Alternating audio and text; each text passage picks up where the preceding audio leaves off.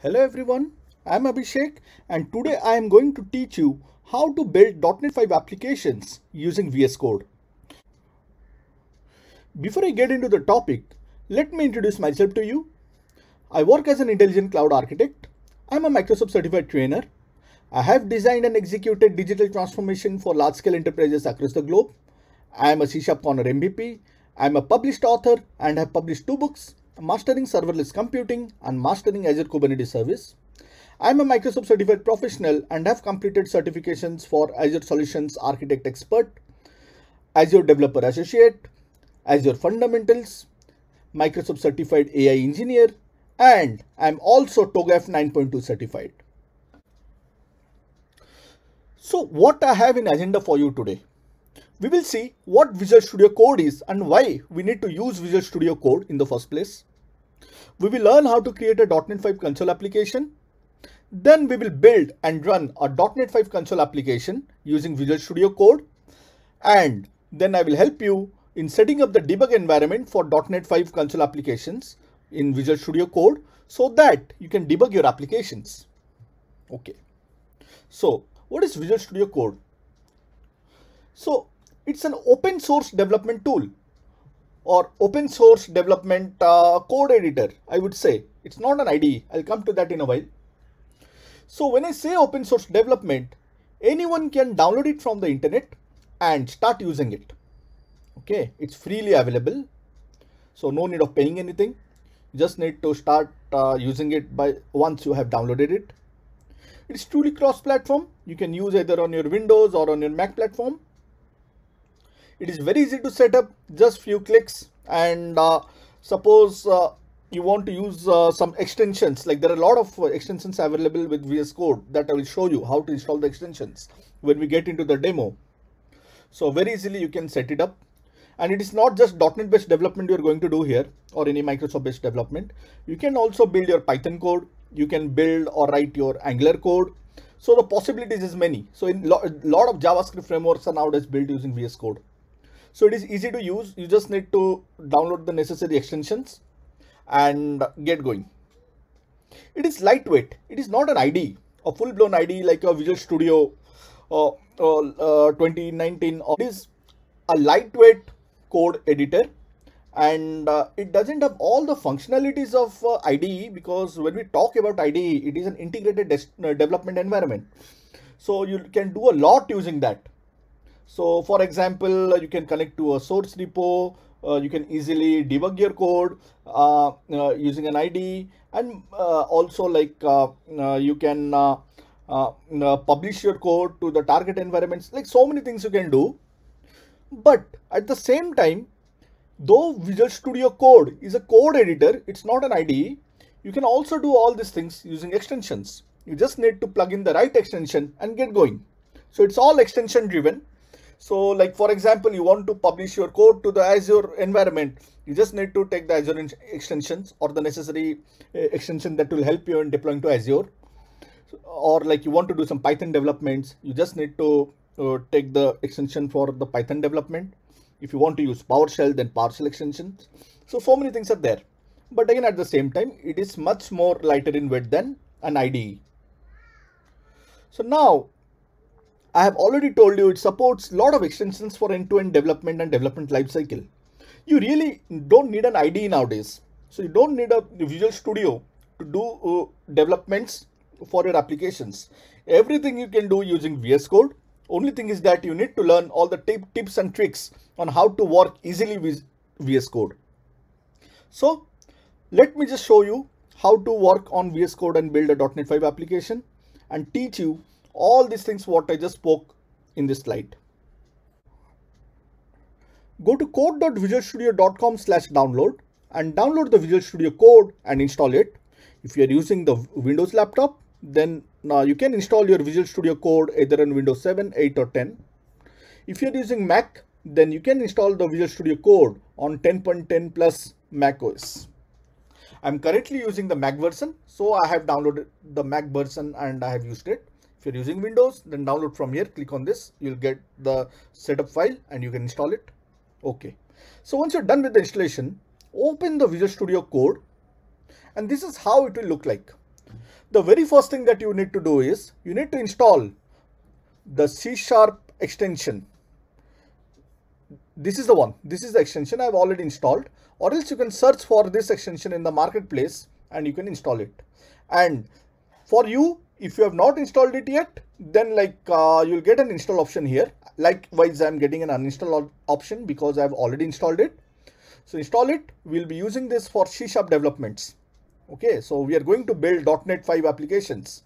So that is the reason why we need this extension installed, so that we can write C# code, we can debug it, and we can do a lot more things there. I've also installed a couple of other extensions out here. Okay, so it's not needed as of now. You just need the C# extension to work on your .NET 5 applications. Okay, so once you're done with that, let us open a new folder, okay, where we are going to do the developments. So let me get into this Abhishek directory. Let me create a new folder here. I will name it as my demo app. Okay, demo app. I'll do a create. I am good. Now let me open it. Okay, so it's asking, you won't be getting this on Windows. Mac is a bit of a more restricted environment, so I am getting this. Now what next? I need to generate the .NET code, okay, or a .NET project. So for that, go to the terminal here, then click on new terminal. Okay, a terminal will open here. And what next? I need to do .NET console new. This will create my Visual Studio Code, or rather .NET 5 project inside Visual Studio Code. So sorry, the command is .NET new console. Okay, let me hit an enter. So see, it's creating this project. It has also restored the project, like all the NuGets it has already installed. And this is how your program.cs looks like. All good till now. Okay. So now what I need to do, I'll come to this later. Let me first build this. So I need to build a project. So I need to give .NET build. So see, with the .NET build command, this .NET build command, I was able to build my project. Now I need to run it, but before that, let me clear my screen actually. Okay. Now I need to do .NET run. This will run my console application. Okay. See, I see a hello world here. Let me change some text here. Maybe I can take a new variable where x, or where my name equals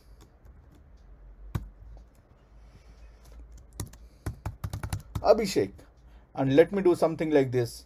Hello world.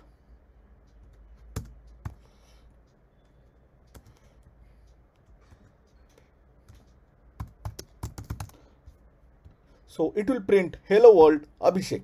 Now with this changes, I need to save. Okay, I need to save this. For that, you can do a file go to the file and save it. You can do this, or else you can also use your keyboard shortcuts and you can save it. Okay. So once it is done, what next? I need to build it. .NET build. All good. I can see that my project has built. Now I need to run it. .NET run. See, I got the output. Hello world Abhishek. Okay. All good till now. We were able to create a .NET project using Visual Studio Code. We used the terminal to create the project. We were also able to build it, and then we were able to run it. But in the real development scenarios, we'll have a need to debug the project so that if there are some issues, we can actually figure out what is happening, or we are doing some new developments. Definitely we'll need some debugging operations to be done. So how we can debug it? So let me tell you. Like again, go to the menus, click on view, click on the command palette. Okay. What next? This thing. Dotnet generate assets for build and debug. Let me repeat it. Dotnet generate assets for build and debug. Click on it.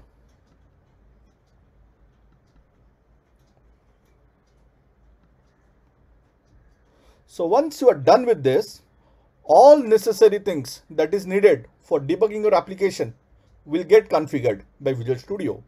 Let me just repeat it. It's very easy. Go to view, command palette, and then this one, .NET generate asset for build and debug. Okay. Now what next? I can put a breakpoint. Let me put a breakpoint here in the line number 9. And now let me go to run and click on start debugging. It should break here. Let's see if it is breaking or not. Cool. It has break. Like it's breaking here, right? I have hit the breakpoint. Okay, it's breaking at the breakpoint. I've hit the breakpoint. Now I can step in. So what next? I can go to the next step. I can do an F10. Either you can do a F10 or you can work with this nice controls. But in real-time environment, you are going to do definitely you are going to do an F10. So let me do this. Let me inspect what is there in my name. I can see it's Abhishek is there in the my name. Okay, so what next? Now let me do something more with this. Let us try to add this variable my name to the watch and let's see what happens, or whether we are able to watch this variable or not. For this, it's very easy. Click on this add and you can type your expression. Let me do my name so that I can see this my name, the value of this my name in the runtime. So what next? I need to go to run. Start debugging. Now it will break here. Let's wait for a moment till it breaks. Okay, it has broke here. So like if you see the value of my name is null here, let me do an F10 and go to the next step and let's see here. Now I have the value as Abhishek assigned to my name. So I am able to successfully add a watch here. So while debugging your applications, you can definitely add this watch here, and also you can see a call stack also here. So if you have multiple functions calling each other, you can see a call stack here. So what I mean to say is you have so many nice options in VS Code that can help you in debugging your application. Okay. So that is what I had for you today. I hope you liked the video. Stay tuned. I'm going to post more videos on VS Code in the upcoming days. Okay. Thank you.